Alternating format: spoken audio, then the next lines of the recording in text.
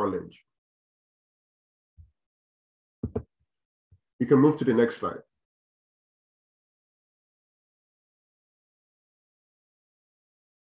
All right, so generally it's very challenging to go through school knowing fully well that what you plan to achieve might not be what you're going to achieve. And sometimes you get discouraged. You want to give up because you want to become a medical doctor. You've seen that that's not going to happen. I'm here to encourage you today to just keep going. In my own case, during high school, I went through similar challenges that most people went through here. The first picture all the way to the top, to the left side, you can see me and my friends there. I have 4 close friends then, all right? They're very close. I can tell you for sure I was not the best student in class. Now, it's very different from what my dad would say to me. He usually say he was the best student in class. But I was not the best student in class, I can tell you for sure. But I did something. I made friends with the best brain in class, the very brilliant guys in class. The first guy sitting very close to me is actually here in Florida. I'm going to tell the story as to how I came into Florida with his help. Right? The other picture is showing the fact that when I was in school, I also had fun a little bit. We had friends, we go out, we have some nightlife, moving from one place to another place and making friends. Then going through all these challenges, I still was not the sole privileged kid because I came from a humble background, but I did not give up based on that. I still hope to see the world as my backyard. I'm looking to the fact that I can always become whatever I want to become. And this other picture is showing recent pictures of the same high school friends that I had. Now, this picture is showing the picture we took here at Florida Atlantic University. This is this picture where we are actually doing some research in the lab. You can move to the next slide.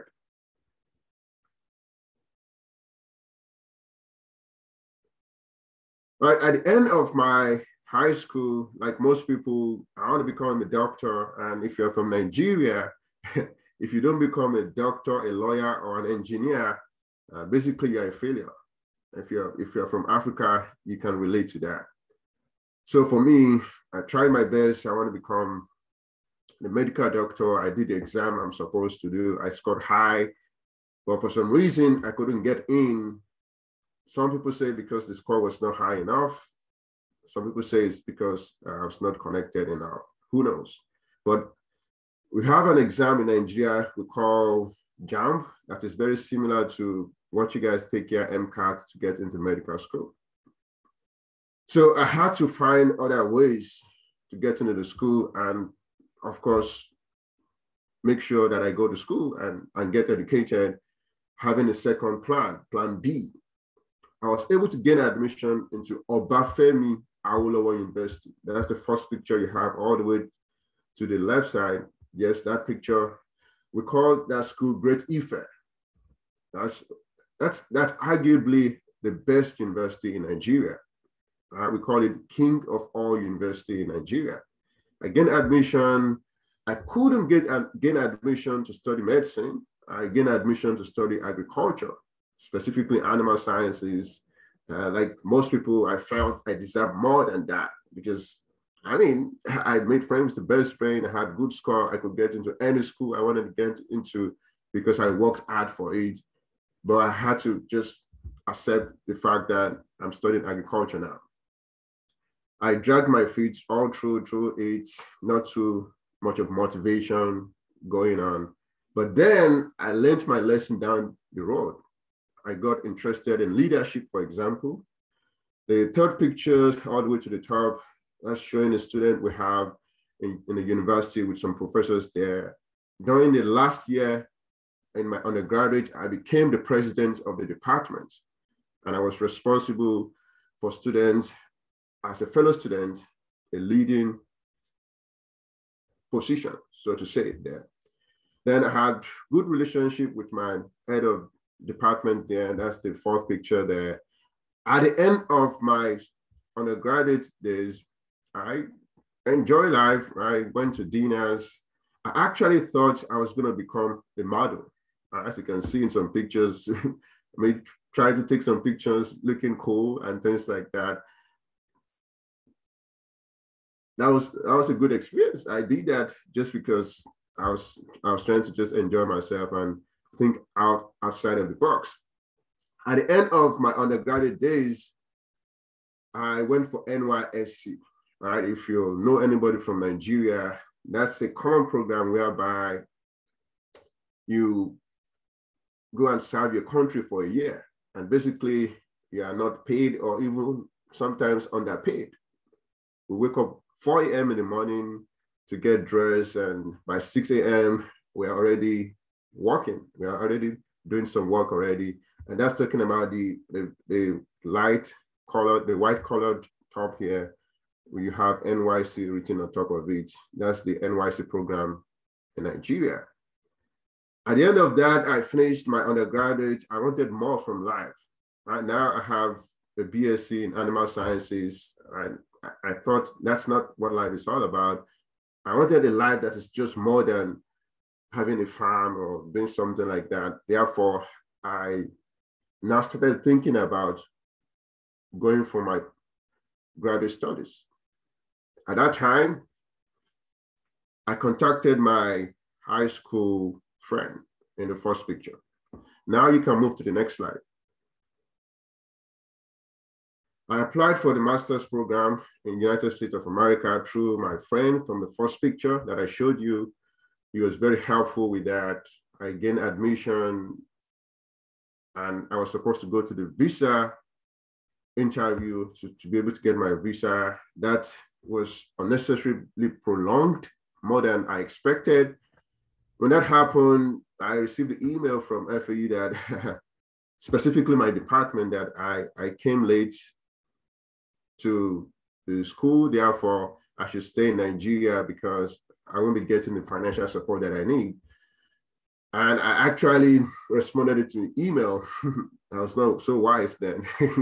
I responded to the email, I acknowledged the email, then I came down to United States of America thinking that, well, I could beg and just say, well, please, that was not my fault and I could get my financial support.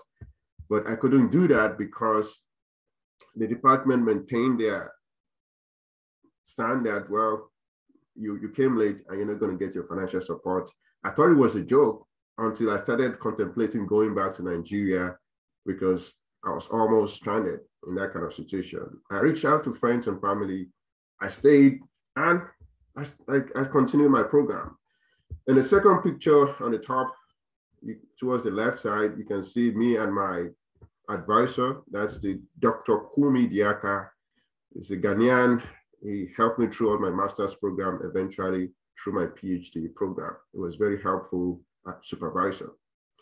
Then while I was doing my master's, I didn't just stay doing nothing. I got involved in campus. I was the assistant director for Graduate Professional and Student Association. You can see me taking a picture with the president of Florida Atlantic University towards the left side, and President John Kelly, when I was the student leader for Graduate Professional and Student Association. I got involved. I started going through professional development program. I joined the Honor Society of Kappa Phi because I have good grades in school. I study hard. I knew I had to study hard, and I study hard while I'm getting myself involved. I also attended leadership conferences. For example, Florida International Leadership Conference there with a couple of people. I get to meet people from different backgrounds, sometimes people from African countries. I tend to see the overlap between the culture, and hearing people sharing their experiences from other culture is something that I like to experience. Then also I volunteer a lot, right? You can see towards the bottom on the right side, we're actually cleaning the beach there. I got myself involved with a lot of that. And that was the point I now started moving from somebody who is financially not okay to somebody who is not getting scholarships, fellowships, because of high academic achievement and also high collegiate service. You can move to the next slide. When I was moving towards the end of my master's program, I was thinking, what next? And the only thing that came to my mind that was so clear is to go for my PhD. While I was going on with my master's, I applied for my PhD, actually. And the first time I applied, I got denied. A little bit frustration came in. The second time I applied, when I was applying the second time, I approached the professors and had conversations about my application.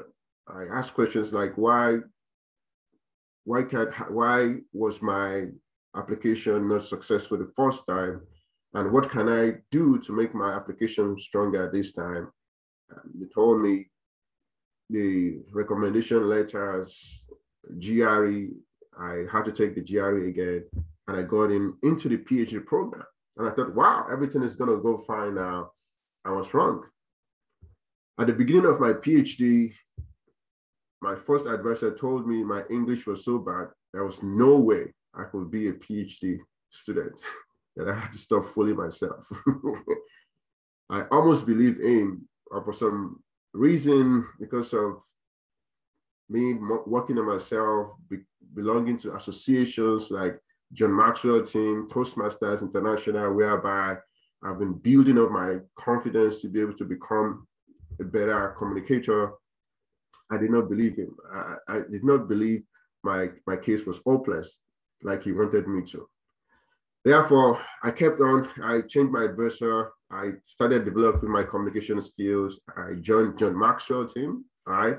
And that's why you see in the first picture on the way to the top, I became certified as a John Maxwell trainer. I started training people. I trained my friend from the first slide from high school, who's also here in America.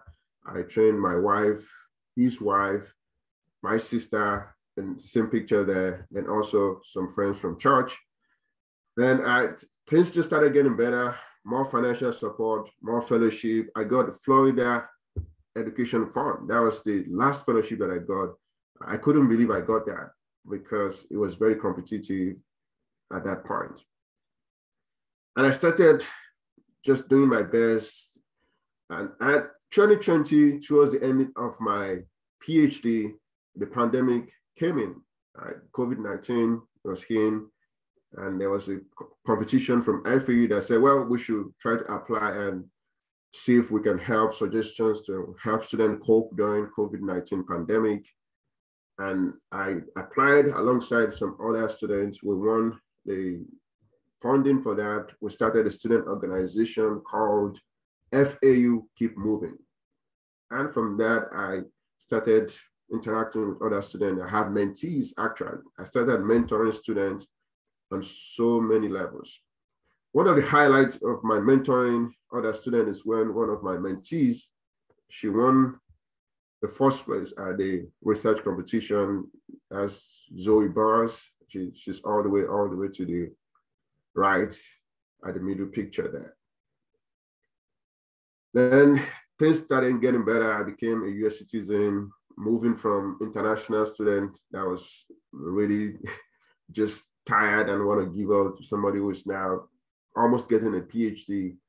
And I became a US citizen at the same time. Things got better along the way. You can move to the next slide. Then a little bit about my research all through my master's program. At my master's level, I was looking at prostate cancer. We saw that during the treatment of prostate cancer, there was some drug resistance going on with most of the cancer cell lines that I used. Then I now try to fix that during my PhD. I use a new method called nanotechnology to further increase the therapeutic effect of the drugs that I was using. I made nanoparticles. I placed the drug inside nanoparticles to make the drugs more effective. And I did some analysis as to how that was going. And we saw some positive results. Drug resistance was reduced using nanoparticles. You can move to the next slide. Then the major turning point for me was not just monetary aspect. Of course, it got better with money. I didn't have to suffer as much as I suffered when I came in. But then I also discovered that I had some feedback from my high school friends that they just couldn't connect the person I was when I was in high school to the person I was now. So that's when I knew, well, I think that I'm improving. And that's my charge to you today, not to give up. Don't give up.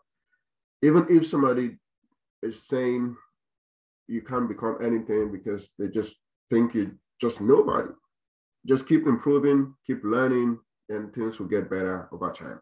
And you can see that if I'd listened to my advisor that told me that I should just stop my PhD and I can't become a good researcher, I wouldn't have achieved this much. I didn't listen. I kept working hard.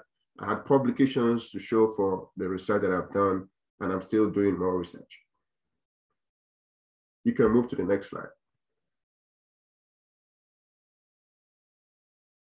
All right, so one of the things that I enjoyed as a researcher was just presenting my research, let people know about what I did in the lab, staying up late till 3 a.m., 5 a.m. sometimes. It's hard, but then when you had the opportunity to now talk about the research, and which I had, I was really excited about it. And this is showing some pictures from the conferences that I've gone to. I won some first place prizes when I presented here at FAU and also outside. But in addition to all that, doing research and presenting about the research, I also connect with people. I also network with other students from other schools, from Canada, outside of the country, and from just anywhere. And I also learned about their research and things like that. That's something that I found very interesting. Right. You can move to the next slide. All right, so like you know, PhD takes some time, right? Typically 5 years. Some people do it less, some people do it longer time. But I knew I was going to be there for some time. So I try to also look into my hobbies just to encourage myself and relax sometimes. I play chess. I think that's a source of connection and communication with some people, especially people that like playing chess. We have some competition that was going on at FAU, outside FAU.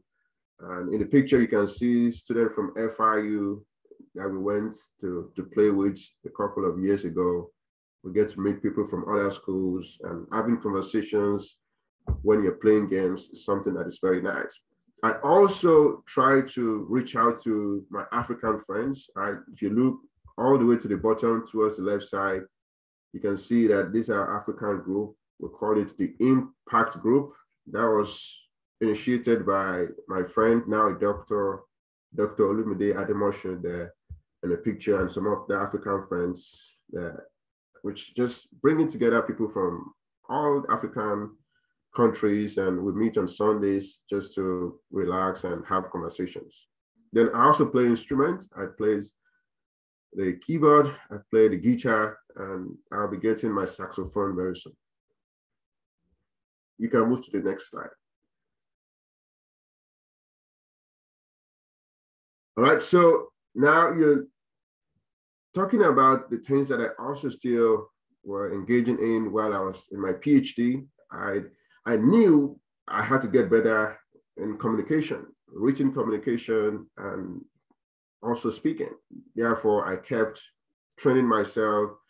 I was presenting here, the picture you have at the top towards the fourth picture, you're looking at the picture from the Professional Development Day at Broad College. I was one of the facilitators there in 2019. Then I also did some presentation at FAU We Lead, I have my book published now, which you're still going to see the picture for that. Then I also did some talks all around, interviews. I have my friend that invites me to speak on leadership and education. And that's what you have going on here. It was a very good experience. Then I also went outside to leadership conferences to do some training. You can see us locking hands in that picture towards the bottom. That was a workshop outside the school. And I also went to high school. That's one of the high school I went to do some talk there, just to motivate the kids about science and make them get some interest in going to scientific disciplines. Yeah, you can move to the next slide. All right, the good question. How did I get into Broward College? Like I said, I knew that I had to develop my communication skills. I joined John Maxwell's team. I also joined Toastmasters International. I joined Broward College Toastmaster, and also I joined Gelfand Good Morning Toastmaster. When I was at Broward College Toastmaster, I met my fellow Toastmaster, Dr. Nilu Marine. And I remember we're talking about what he's doing, just connecting after the meeting. He told me that he's teaching at Broward College. I said, wow, I've been trying to teach at Broward College. I said, well, maybe I should come and meet him in his office the following day. And of course, being the person that I am, I didn't forget, I was the first person to be at his office that morning. And he walked me down to the associate dean then. And from there, I started putting in my application. And eventually I got a chance to teach at Broward College through the connection that I made at Broward College Toastmaster. Then, of course, I won some awards, doing speeches. I held leadership positions, still developing my leadership skills. I'm not there yet. It's the journey, and I'm still developing my skills. And that's something that everybody should do. You can move to the next slide. Then after a PhD, I did some celebration because I work hard. I also believe in celebrating success, especially small success. I did that. Then my friend from high school, Dr. Olumide Ademosun, also graduated. We celebrated with him, which was something that was really big for me, having you succeeding and having myself also doing some progress, having people around me succeeding while I'm succeeding is something I like to see. And that was really good. You can move to the next slide. Then, of course, I'm still an adjunct professor here at Broward College, an assistant professor in another college. And these are the classes that I teach here at Broward College. I teach anatomy and physiology, the class and the labs. I teach BSc 2010, 2011, microbiology class and labs, and also environmental science, all right? And the whole purpose of this is for you not to be discouraged. It doesn't matter if you're trying to have a particular degree, and what you can do for now is getting another degree, all right? Just keep doing it, register for your class. You might still have the opportunity to do the particular course you want to study for, but in the meantime, you have to work hard and register for class, especially for the spring semester that is coming. You can move to the next slide. All right, this is my contact information in case you have any question for me. And of course, if you have more questions, there's a book that I wrote, you can get that, and also that will answer some of your questions. And thank you so much. And I'm going to give it back to Professor Horridge. Thank you, Dr. Tolu. And I'm sorry for my trigger fingers just now.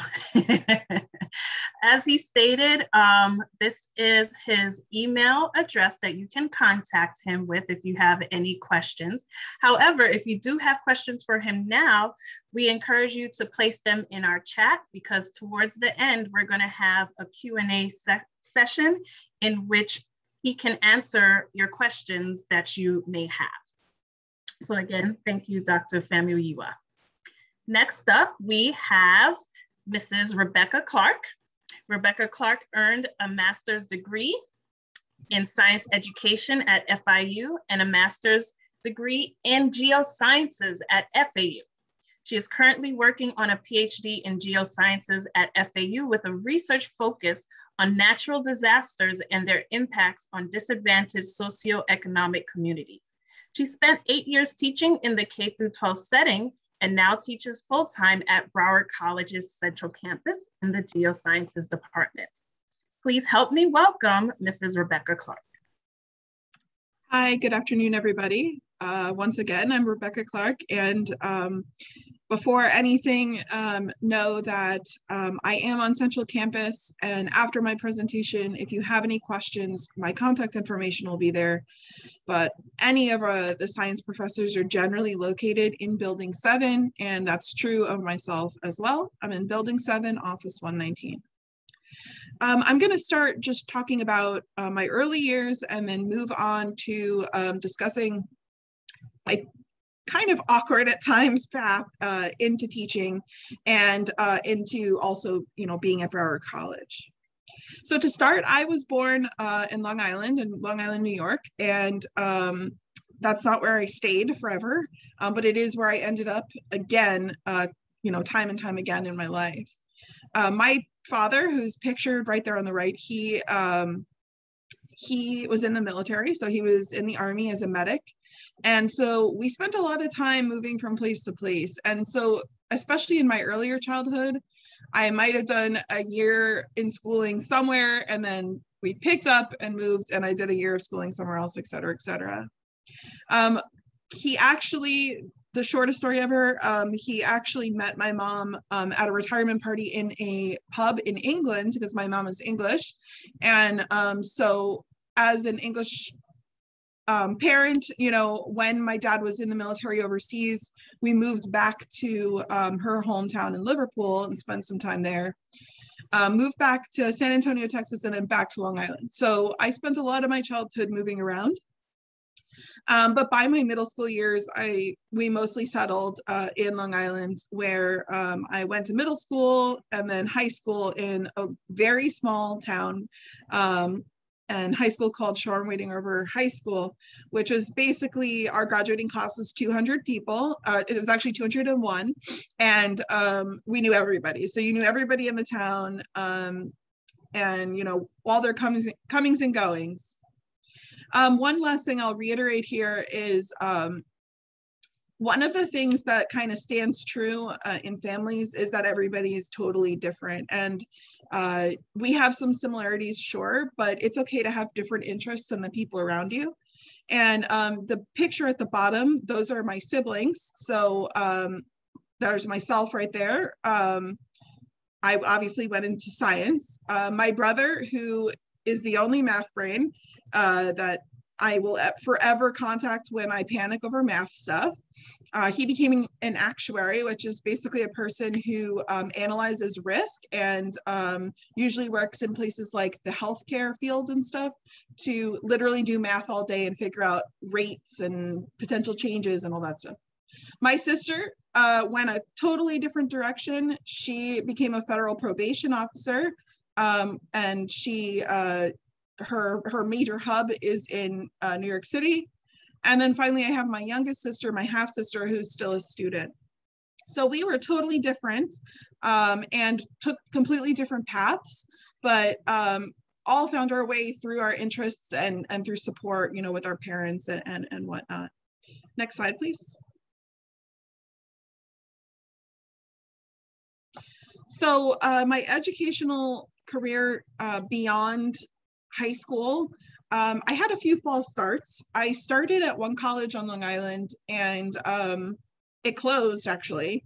It was actually really cool. It was built from an old Vanderbilt mansion, but it wasn't able to sustain itself. And so that happened. And finally, I ended up settling on coming down to Florida I needed a change. I needed some separation from where I grew up. And so I went and I did my bachelor's in earth science education. But what I quickly realized after I graduated is I had no idea what I mean, in earth science, I didn't know what I wanted to do after I graduated. I just graduated, had this earth science degree, knew that was my interest, but I literally didn't know what the next step was. And so what did I do? I just started applying to literally anything that had to do with earth science, just applying everywhere, because I figured if I got my foot in the door at any organization, that might give me a better idea of where I saw myself, moving down the career path in the future.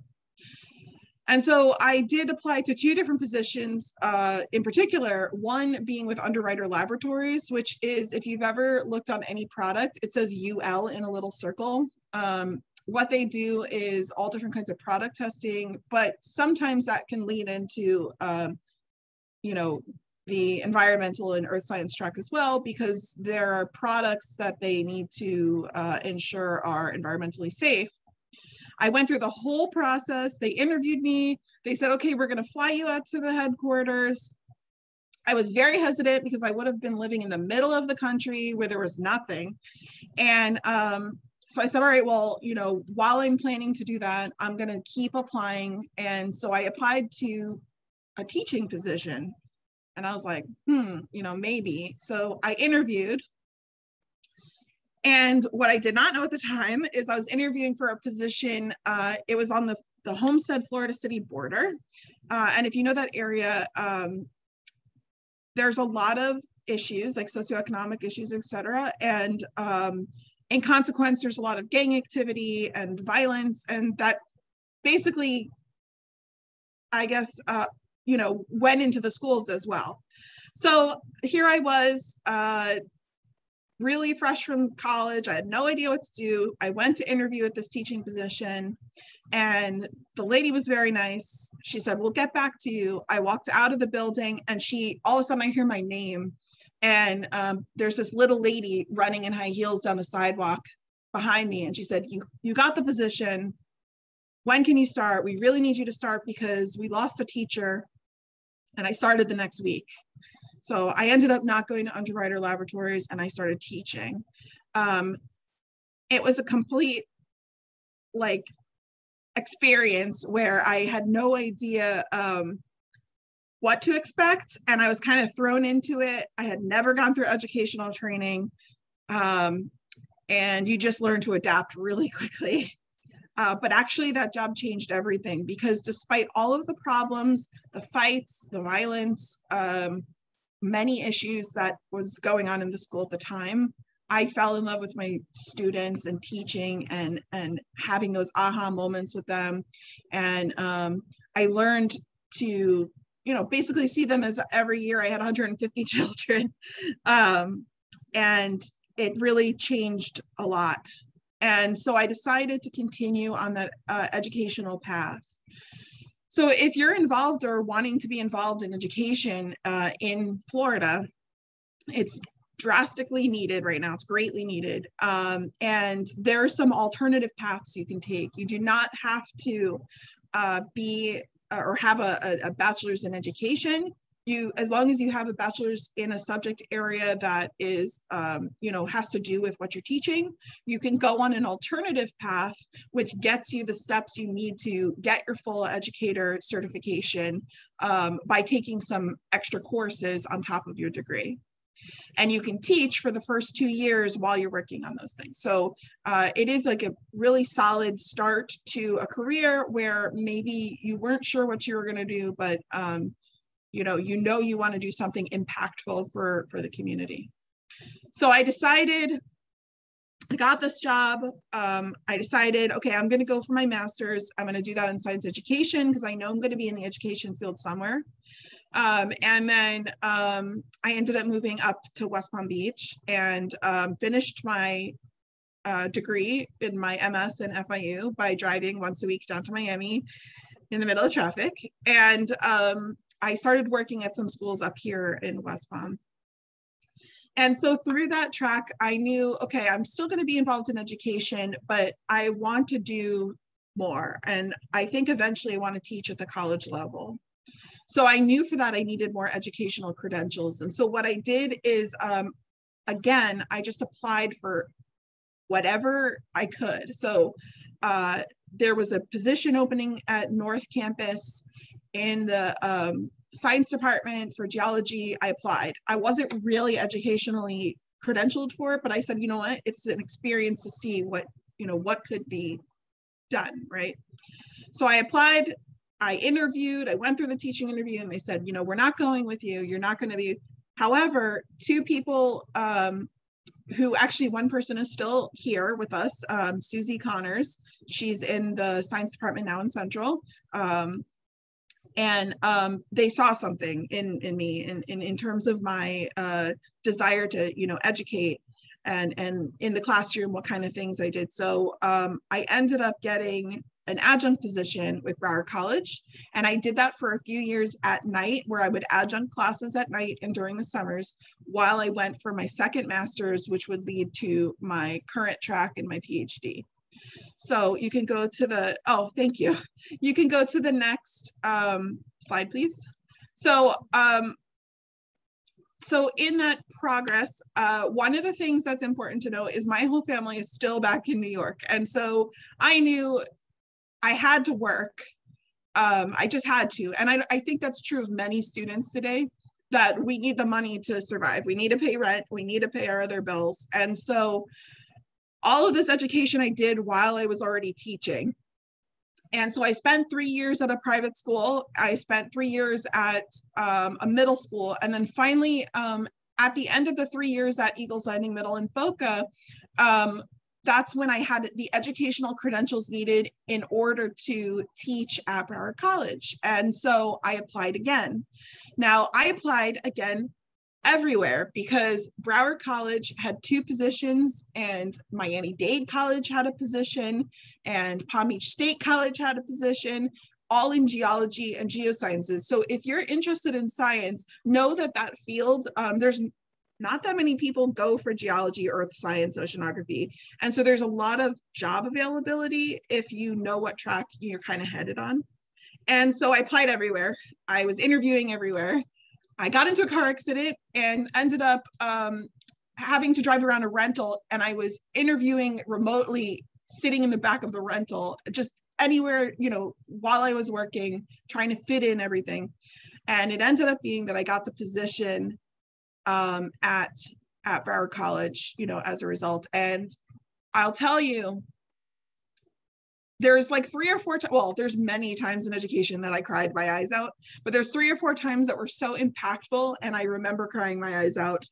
The first was when I was going for to join the PhD program. One of the steps you'll have to take as a student is you will have to take what we call a GRE. And depending, you might have to do that for your master's, but a GRE is basically a test that has an ELA component and a math component. And it takes hours. And it's like one of those things like when you took your SAT. The morning of it, I knew I needed a certain score. The morning of it, I stood in the shower and I gave myself a pep talk, and I was like, I can do this. I can do this. I can. I went and took the exam. I got the score I needed, because it tells you like roughly right away. And I burst out to tears in the middle of the testing center, because I put so much pressure on myself to do well on it that I just like couldn't handle the emotions. And these testing center people were like, something's wrong with this girl. We got to get her out of here. So the next is actually when I started my PhD program. And I want to tell you, as a student, sometimes you feel inadequate. It's just the way it is. You think that everybody else in the room is smarter than you. And if you haven't experienced that yet, someday in your life, in some way, that's definitely probably a very common human experience. And the first day of my PhD program, we were in this orientation. Everybody talked about their research. I went home and I cried my eyes out, because I said, everybody's smarter than me. Everybody knows everything already. I have no idea what I'm doing. I do this? And some really great people gave me the pep talk, like, you got to chill a little bit. And so I kept going. And then the last is when I got my job at Broward College. It was a long road. I had interviewed previously. It's when you go into education, sometimes the process takes months because they have to go through hiring committees, et cetera, et cetera. And so I got the position. I hung up the phone with Dr. Bartolucci. Yeah, for sure. I got, got off the phone with Dr. Bartolucci, and he told me, you got the position. And at this time I had been married at this point, and I cried my eyes out again. So all these times, they're experiences that I hold very near and dear to my heart, because it feels like steps where you finally made it, and it's okay to be emotional, and it's okay to get the support from the people around you. You can go on to the next. Thank you. So one of the things that I always say is to say yes to everything. When I worked at that private school, we had to learn stupid dances and wear costumes a lot. I said yes, even though that's not really my thing. But also on the educational and professional side, I said yes to everything as well. So that means micro-credentialing. When I was a full-time educator in K-12, I got certifications in Google Education and Microsoft Education. I would go to conferences whenever I could. So I joined the NSTA, which is the National Science Teachers Association, and I would find funding. So, because again, I'm trying to support myself and survive. I would find funding, whether it be from educational institutions, whatever I could do to make it to these conferences. And at those conferences, you can get micro-credentialed in things. So for example, NASA had an outreach program where you would take their workshop, you go through their certification process. And now several times, 3 times already, but many more times in the future, I can borrow materials from NASA. So I can borrow lunar specimens, meteorite specimens, all sorts of stuff that come in a really crazy metal box that there's a lot of security involved. But it's just something I did because I went through that micro-credentialing. In addition, throughout that whole process of teaching, I went through the teacher certification steps. Again, I mentioned you can go through an alternate route if that's what you choose to do. During my graduate studies, I looked around to see what other things could I, get a certificate in. So I knew a lot of the courses I was already taking were in GIS, which is called Geographic Information Systems, which is using satellite data to learn about the world. And so I said, well, am I going to have enough credits to get this graduate certification? I only had to take one more course than I was already planning to take. And I got a graduate certificate in it. So now, in addition to my degrees, you have some certifications on top of that. So what is this beneficial for? Resume building, networking opportunities if you go to these conferences, and also through professional development, you learn new ways to implement whatever practices you're working on. So I learned new ways to teach in the classroom. When I was in the private school, I had to teach a STEM class. Well, I turned that into like different science topic a week. One week we were doing experiments with bugs. Another week we were dissecting, sharks. Another week, like all sorts of different stuff that I would never have known about if I hadn't gone to the conferences to learn. Next slide, please. So throughout my educational pursuits, one cool thing, if you become a teacher, is during the summer, you have a little more time. And I'm not saying you have summers off. You do a lot of stuff in the summer, but you have a little more time during the summer to take on other professional development opportunities and things. So as part of my geosciences master's, I did get a graduate research assistantship in which I was working with a wonderful person, Dr. Mitsova at FAU, and she was working on a major NSF grant, which really was across like 5 colleges. A bunch of people were working together. And through that, we learned, I had to compile a lot of GIS data because we were learning about how utilities and like major stakeholders in hurricane relief efforts, so like the electric company, the water people, whatever, how to help facilitate bridging gaps in communication when these major hurricane events took place. So I hadn't really, like, nobody telling me how to do these things, like in terms of like, how do you get a graduate research assistantship? So I asked, and that's really what you need to do. You need to go to your professor and you need to say, hey, is there an opportunity for me somewhere if I'm really interested in this? And so I literally asked Dr. Mitsova, and she said, you know what, we have a position this summer. Let's figure it out. And we did. We can go to the next slide, sorry. And so what am I currently working on in my PhD? Well, I finished all my coursework. It's a steady uphill battle, let me tell you. But right now I'm working on my dissertation. And so in this research, we focus on natural disasters, but specifically I'm focusing on electrical outages. And so this data right here on the right is GIS data. And actually it's a satellite that goes over, it's called NASA Black Marble data. It's a satellite that zips over the Earth every night, continuously, but every night it will take a picture at midnight of different locations. And what you're seeing is nighttime lights. So cities and stuff and how bright it is. And so I'm looking at, from natural disasters, what types of impacts are disadvantaged socioeconomic groups facing, mostly in terms of electrical outages, in comparison to other socioeconomic classes.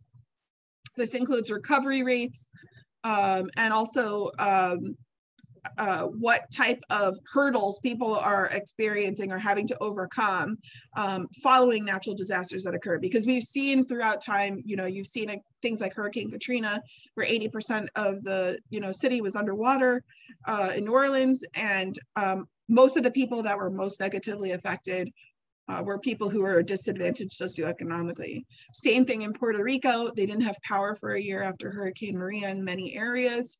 But the poorest of the poor were those who experienced the worst of the impacts, unfortunately. So hopefully this will be done soon. It's a work in progress. Next slide, please.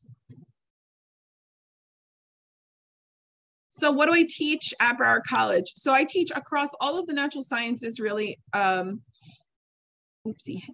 So earth science and earth science lab, environmental science, geology, oceanography, and for the bachelor's program in environmental science, which if you're interested in the environmental science bachelor's program, that's a way to get a 4-year degree at an affordable rate through Broward College. You can reach out. Dr. Serrano is the person in charge of that. And I'm going to be teaching EBR 1261 next semester, which is about air pollution specifically. Other roles that I have at the college, I'm a faculty senator. Again, say yes to everything. Join what you can when you can. It'll help you in the long run. And I was a course developer for 3 courses during this whole COVID experience on the online college. So if you opt to take ESC online, the lab online, or environmental science online starting next semester, the coursework would have been something I developed.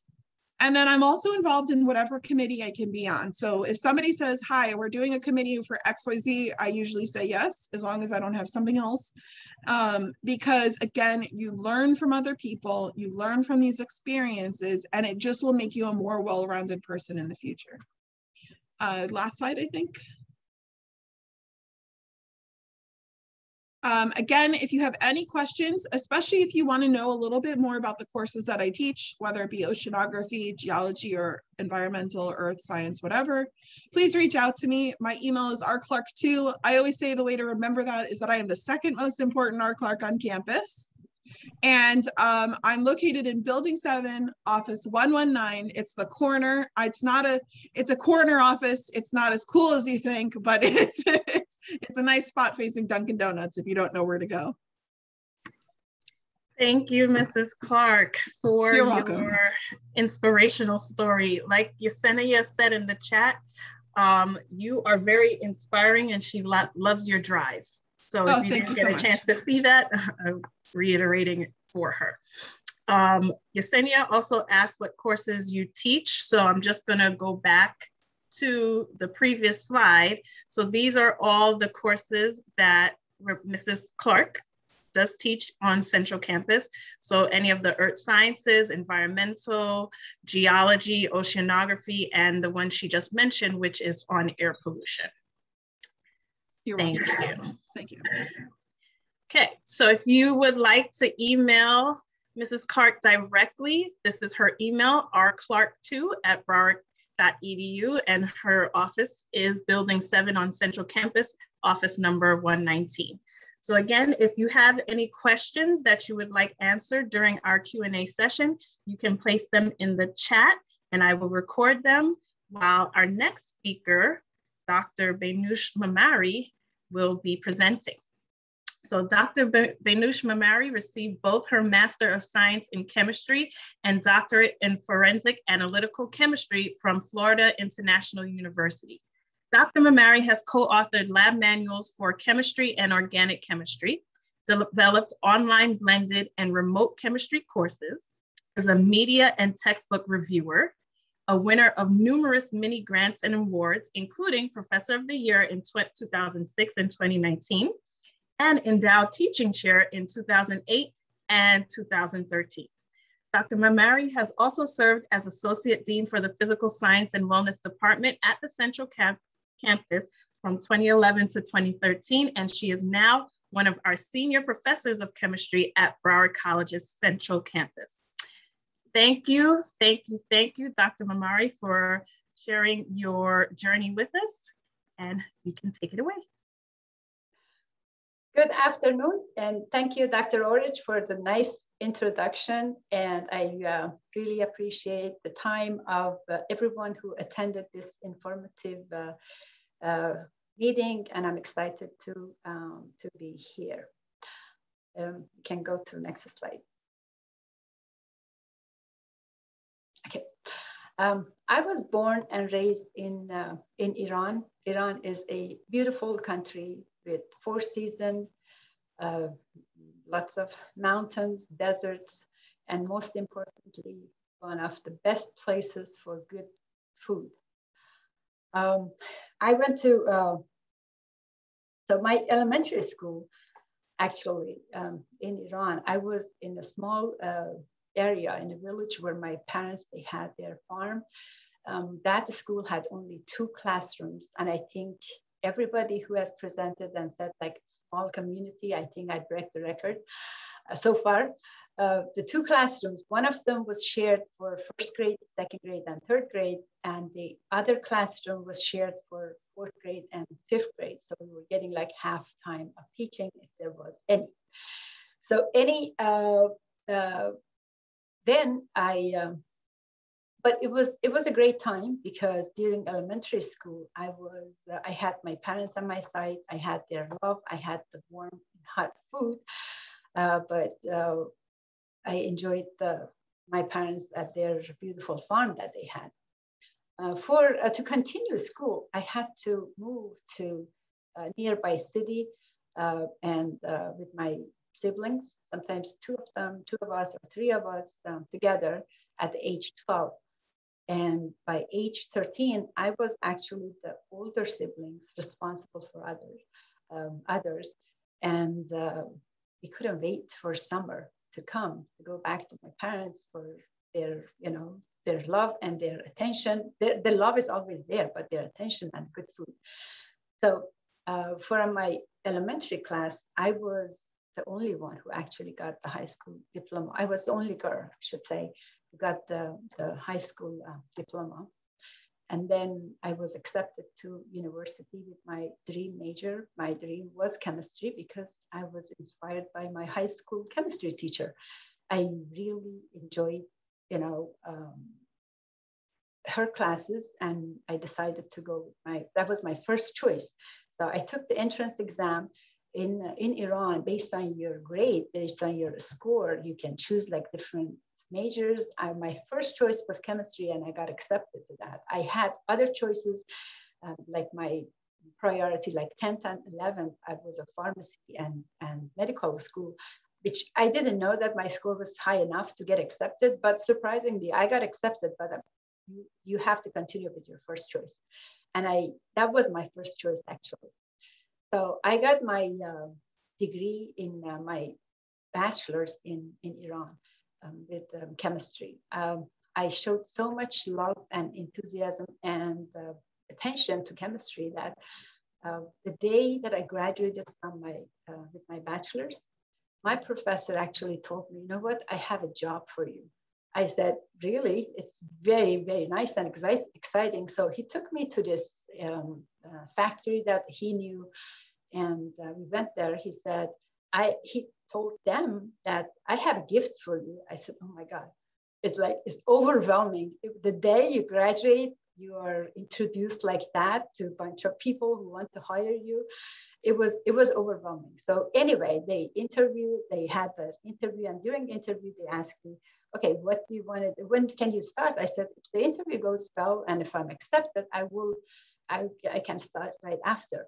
And they said, okay, there's a lab coat right there hanging, brand new lab coat. And I actually went and I took that lab coat, I put on, and I start my job. At that point, that was my dream job. In Iran, when you take your major in chemistry, you have three options: teaching chemistry, you have the option for going with studying pure chemistry, or applied chemistry. I chose applied chemistry because I wanted to work in industry. That was my dream job then. It didn't last long. I will tell you this, but that's how I started my job in Iran, and I graduated with my bachelor's. Then I changed jobs, and then I moved to Florida. Like moving to state, it was not a plan for me. I didn't plan on moving to states. I didn't plan on coming this far, because I was always living too far from my parents. And it was challenging at the time. And it is, like, thinking about it now, it must be very challenging, but that's how I think I grew up. And it made me a little bit more stronger and I do have sympathy and for anyone that I know that they are going through the similar situation, not at that age, but still. The school that I was accepted for university, it was far from home, because to drive there, to take the bus, it took me 24 hours.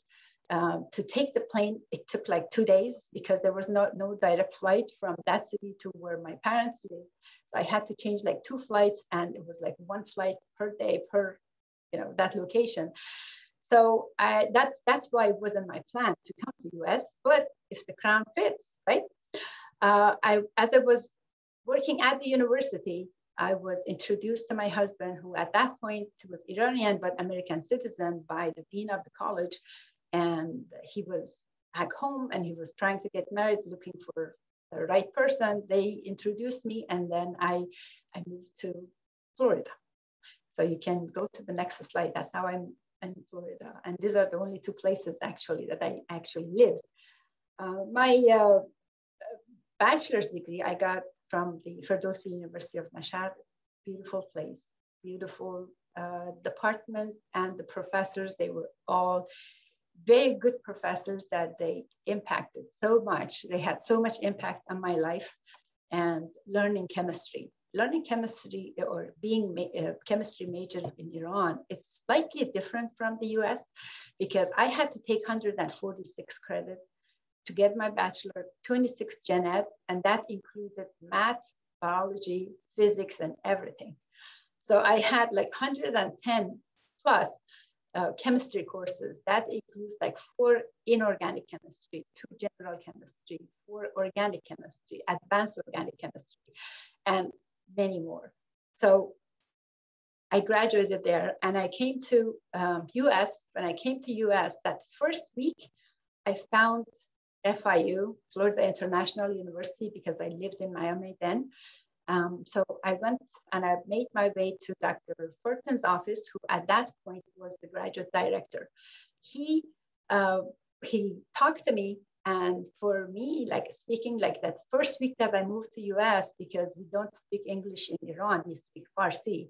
And when I came here with the broken English that I had, but I was very brave, I think, I said, I'm looking for jobs. He says, what do you want to do? I said, I want to work in the lab. I want to teach, because in Iran, I was teaching in the university for 2 years.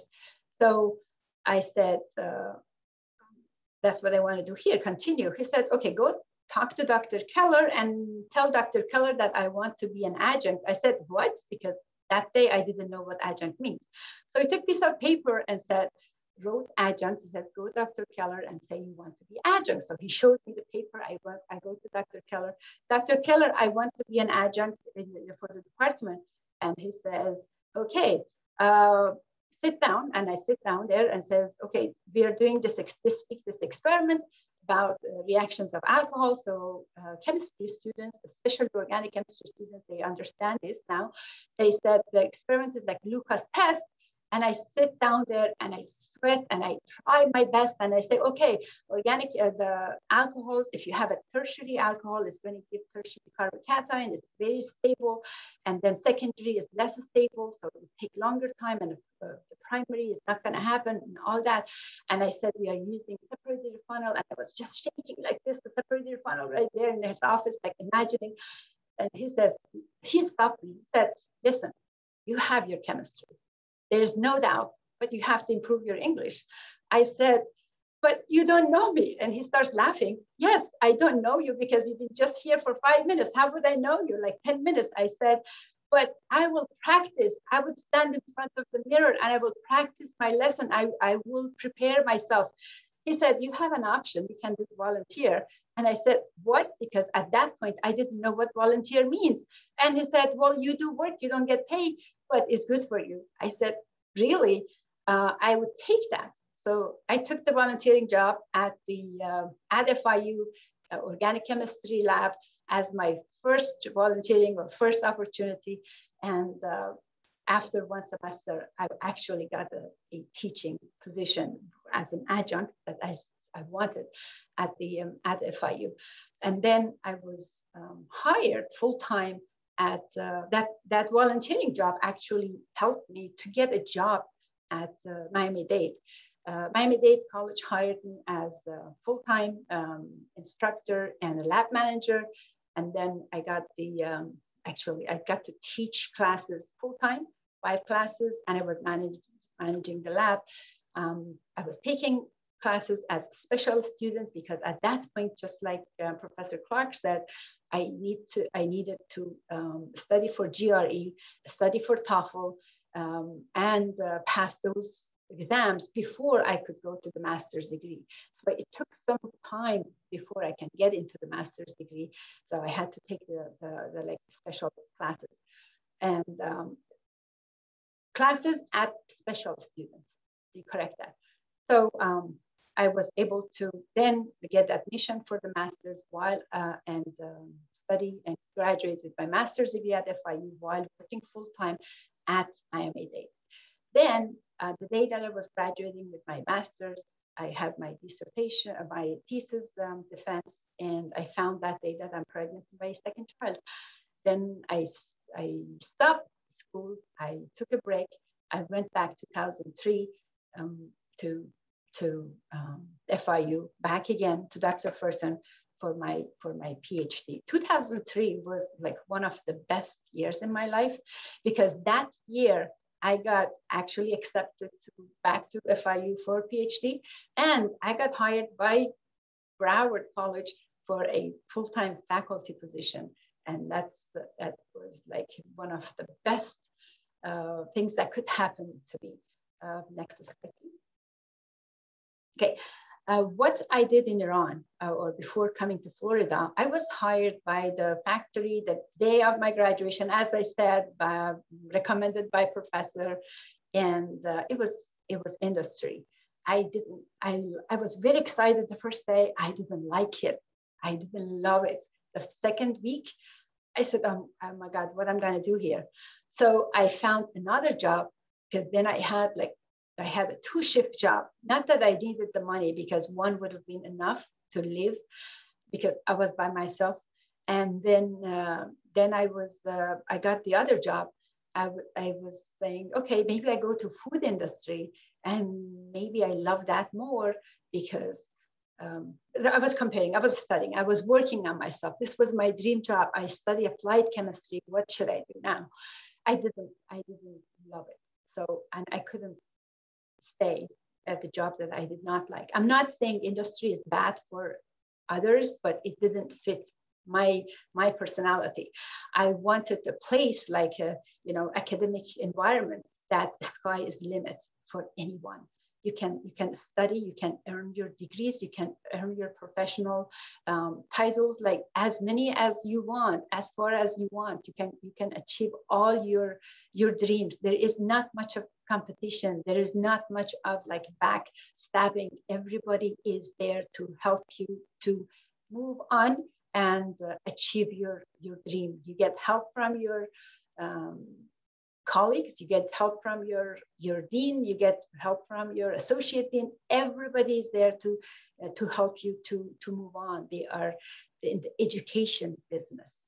They are in education business, so they are not in business. In industry, maybe I was not lucky, or it meant to be, because I'm happier, much happier now that there was like the limited number of staff that they were there, and like big competition. There was already decided who is going to be the boss and who's going to rule and who's going to be the first one whenever there is a conversation.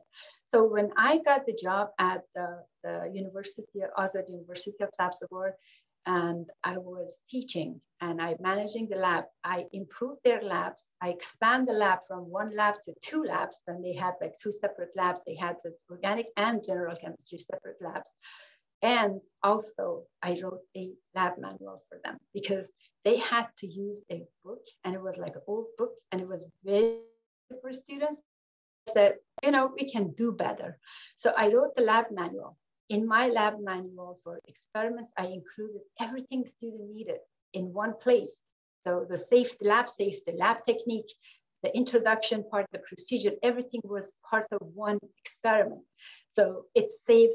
And lab manual was much cheaper, like 1/4 of the price of the book that they had to buy. And it was much appreciated by students. I don't know about, of course, the department was very supportive, but students, they loved it. And that was the payback for me. I mean, students, they actually liked that because they didn't have to spend too much time. I saved money for students, and I saved the time for students because they didn't have to research, because I did demand like lab report. It was the curriculum, it wasn't me. But for the lab report, they didn't have to go different places. Next slide, please. Thank you. So at the school for my master's degree, my title of my research was based on precision and accuracy of Intoxilyzer 5000. What is Intoxilyzer 5000? Is basically breath alcohol analyzer. I already told you that I took enough chemistry classes for it. And then with that many chemistry classes that I had, I passed the placement test for physical chemistry. I passed the placement test for organic chemistry.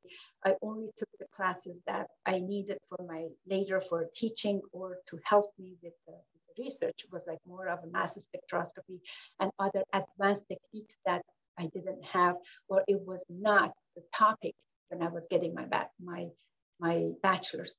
So that was my research, and basically I was defending people who might have by false accused of having high breath alcohol concentration, that they could have been arrested, because other compounds, if they were working in the garage, or they were working with like certain chemicals in lab, they could have, their breath can show high concentration of alcohol, and that is not true, and it was not fair. So I had to study, and that was my thesis title. And I really enjoyed it at that time, actually. I'm not saying, I mean, for me, like not drinking alcohol and defending people who did drink some, it was nice. And the forensic area actually was great. I really liked the field also. So I like the field of forensic. And next slide, please. When I went back for my dissertation for PhD, my dissertation title also was like forensic major. So I majored in forensic analytical chemistry again. because I was trying to spread my wings. I was trying to see like what other opportunities. Maybe I didn't like the industry in Iran. Maybe I like it here.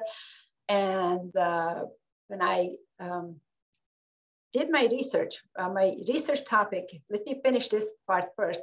After like attending like so many conferences, after getting my PhD in forensic also, my top choice was education.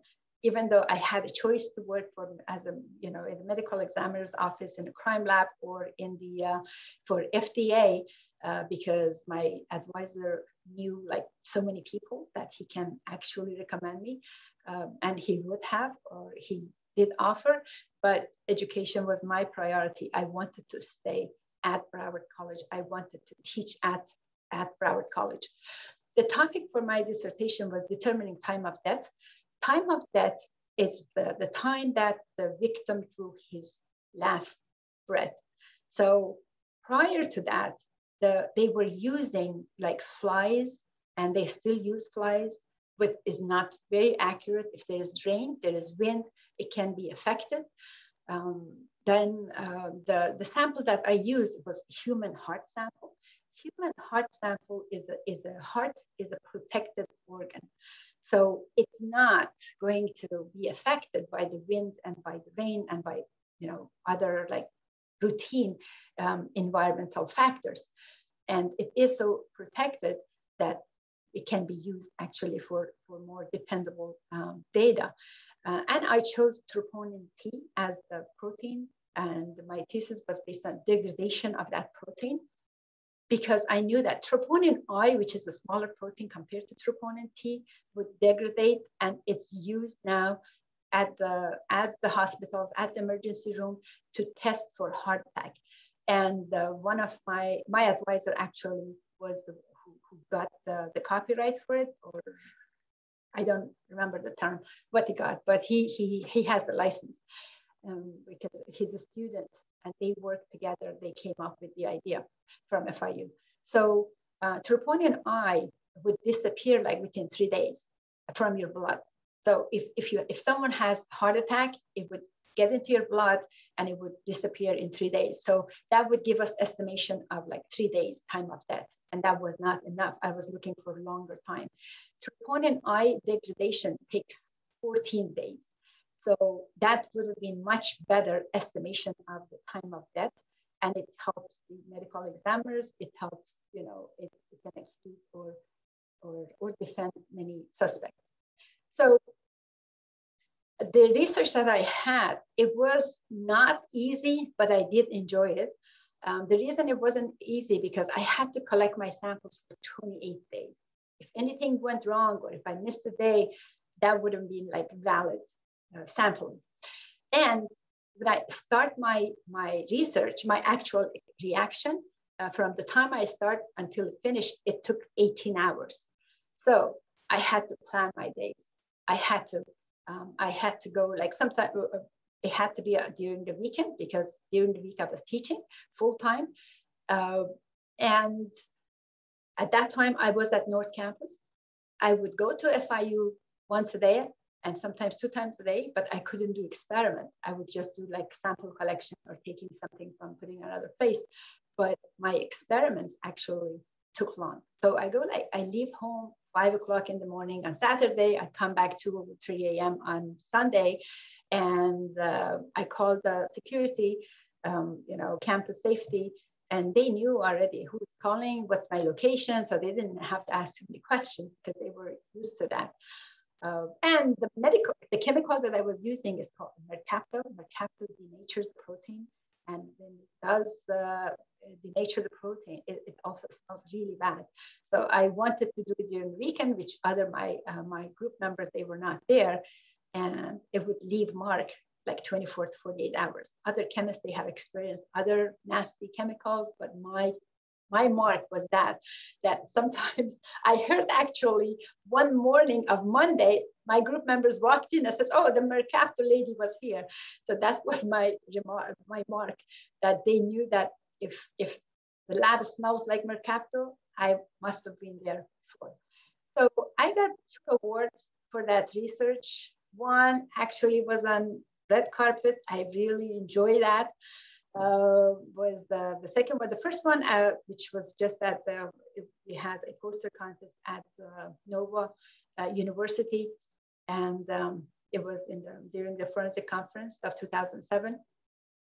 I got the first place, and my second award was it was for emerging forensic scientist award, which is like emerging science and technology together. It was a big deal for forensic environment to be able to estimate the time of death back to like 14 days. It was very important for them.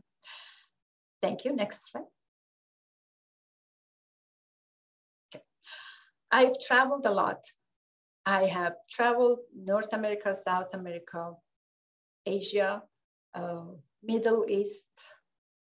You see that I've taught at different places in Florida and international centers that we have in Bolivia and in India, Mumbai, India.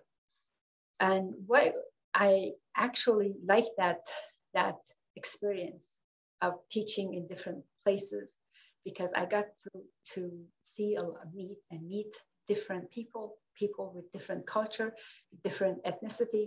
I worked with them, and I was during my own travels and conferences that I attend, plus the teaching experience that I had different places. And I have respect for people with different ethnicity and different culture.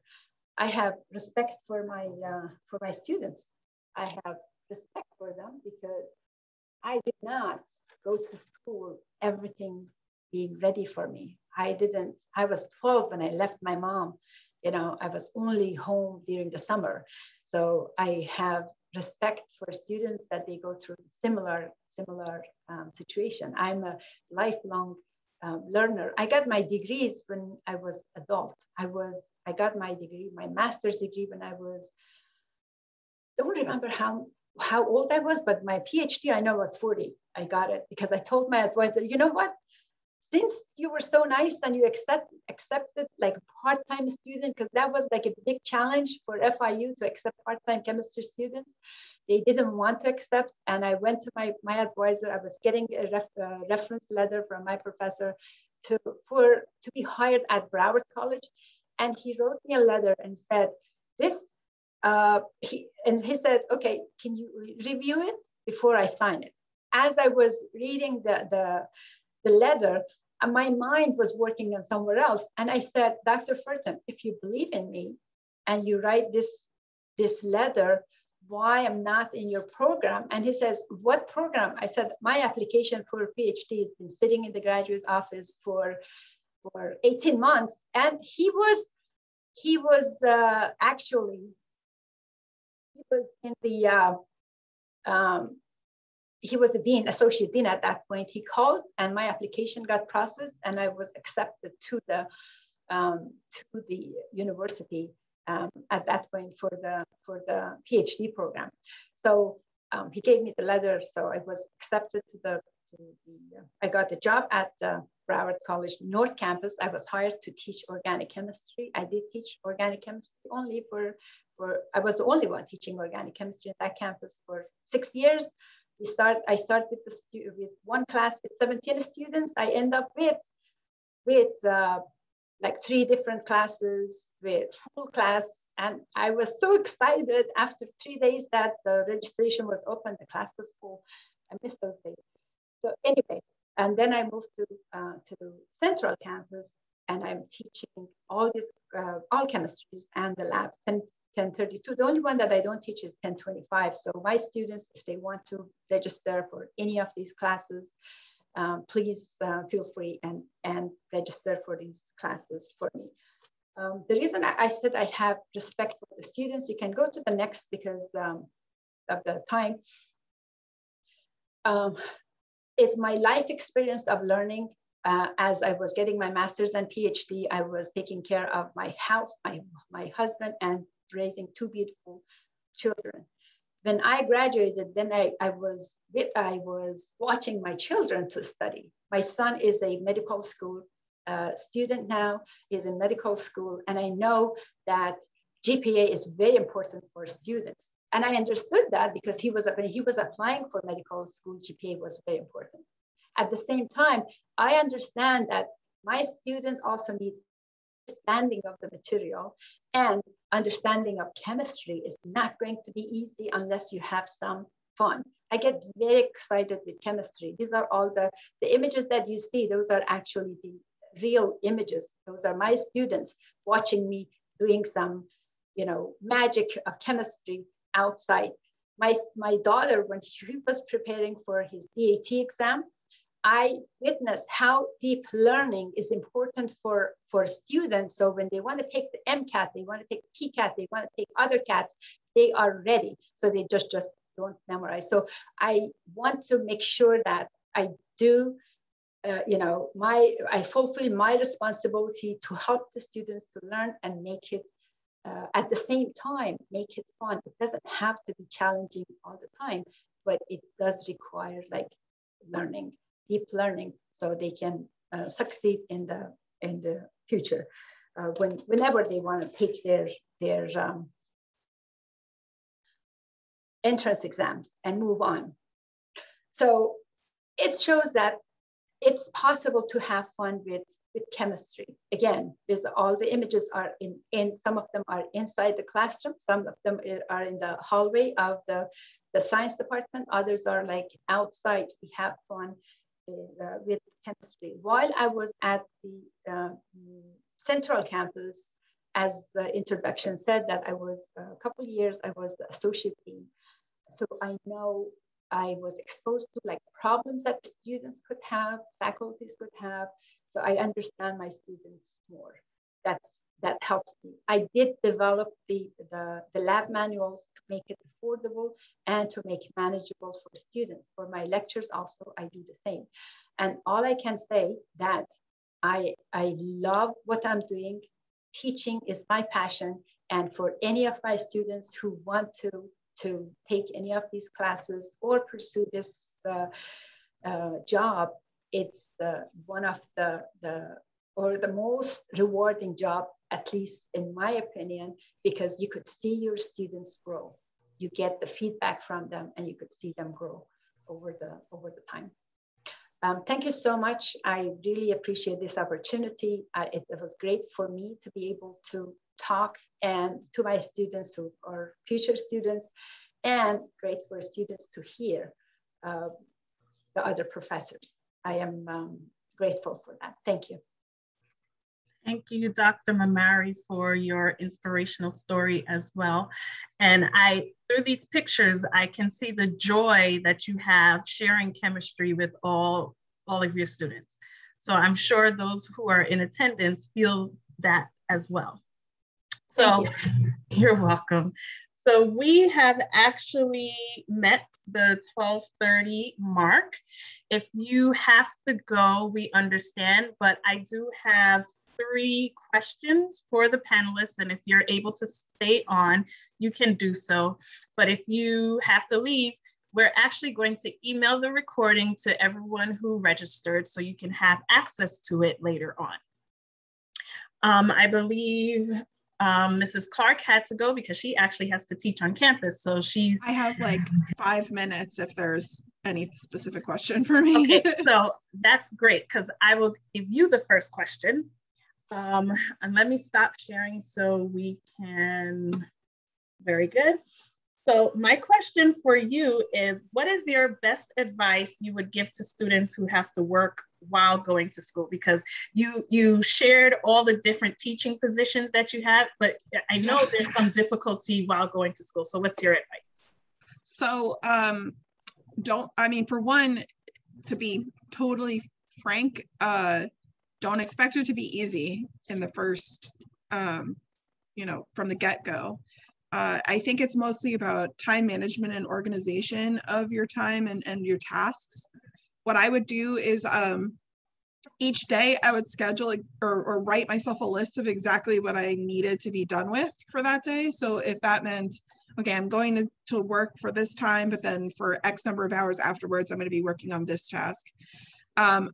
I'm not going to lie, I gave up a lot of weekends to accomplish tasks, especially when I was going through my master's programs, because sometimes there's just not enough time in the day, and you have to push into time that you would otherwise like to use, And then finally, what I would say is to surround yourself, hopefully, by people that are understanding. I told my husband just literally a couple of days ago that I appreciate so much the type of person he is for understanding that I always had to put a lot of time into my career. He knows, like, okay, this day I'm going to be working on this all day, so stay out of my hair. And he has never complained, not one time in the 10 years or 11, almost 11 years now that we've been together. He's never complained one time about me having to dedicate my time, which I appreciate so much. So if you are in a relationship or with friends that can't understand that and don't understand that it's really important to you to advance in your career or advance educationally, then you're not surrounding yourself by the right people. I hope that makes sense. Very quickly, Yesenia would like to know, it's kind of a personal question, but kind of related because of support, etc. Do you have any children? Right now, I only have my husband, and then I have fur babies. So I have my cats. Believe it or not, one of the ways that I got through education and my early career is making a plan for 5 to 10 years, knowing like sort of where I'm going to end up. So it's actually in my 2-year plan to maybe have a kid, but not today. I got to finish my doctorate first. Thank you for sharing. And that actually leads me to Dr. Mamary, because you mentioned support of family members, right? And for you, Rebecca, it was your husband. Now, I know, Beynush, while you spoke, you did mention that you had a child and you did take a break. I remember when I was doing my last year of my PhD, I actually became a single mother. And during that time, you can become deflated if you don't have that support. So because I had my family to help me, I was able to push through and complete it, right? So when you became... Yes, I want to also say that I am grateful that Broward College also supported and helped me during the time that I was going to school. My schedule was very flexible. My associate dean allowed me to finish my classes, pick my classes like morning time. So in the afternoon, I could go to university for my research, and also home. My husband was very supportive as well. So some of our students may not have that strong support should one of the females or even the males whose girlfriend becomes pregnant and they have to pause to take care of their family. Where did you get the inspiration to get back into that schooling mentality? That's for me, right? Yes, yes. Okay. One of the good things about there's like the student lingo. There is like a certification that students then they can earn. Broward College actually supports that, or is provided on D2L. Is time management.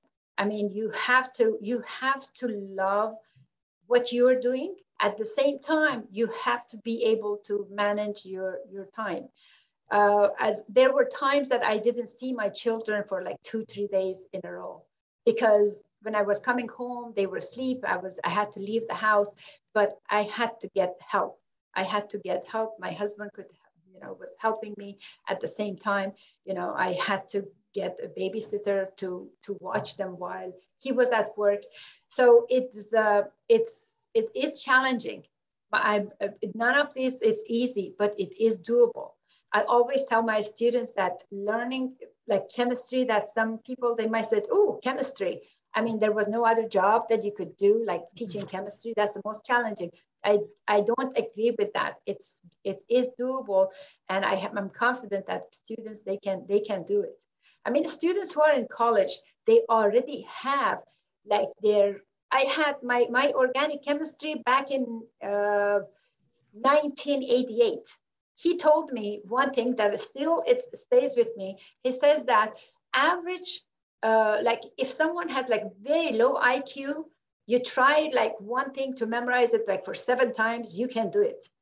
So if you are already university, your IQ is much higher than average. So if you are in school already, that you've done most of the job already. So you can do it.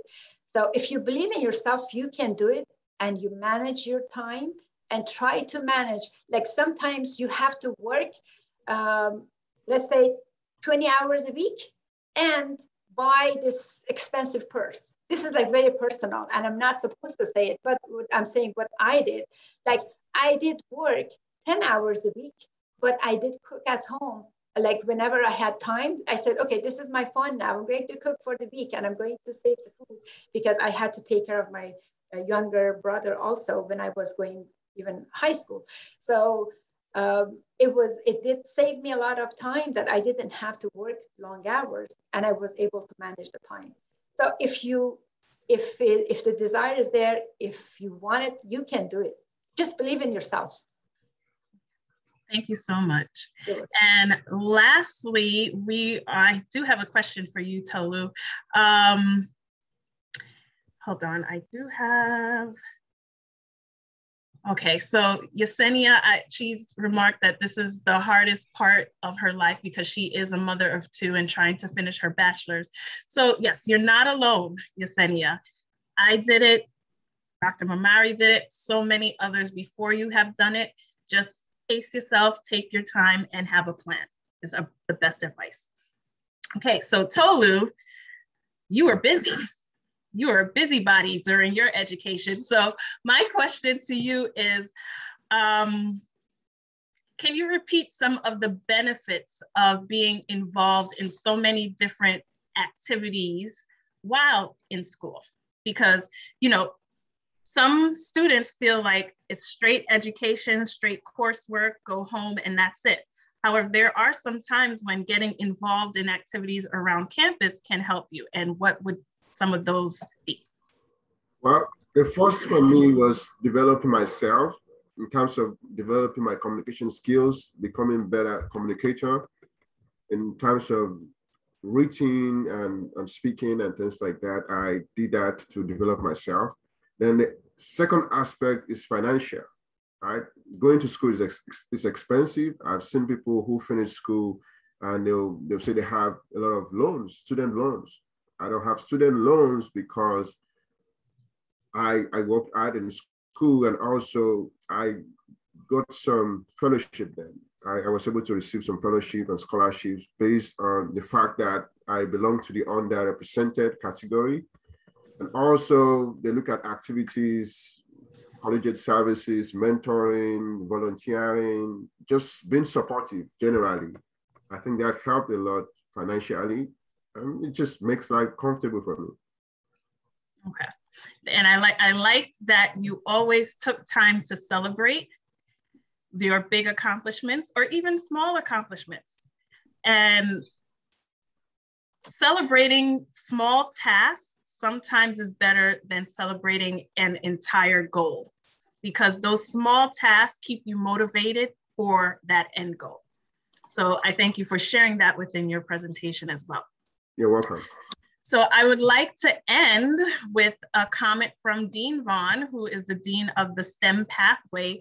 And this is in regards to the faculty participants. Okay, so Dean Vaughn said that she is so honored to be working with all of these inspiring professors, and she is EC proud. So if you know about Broward College, we love to support our faculty. We like to uplift them. This is part of the reason why this series was put together as well.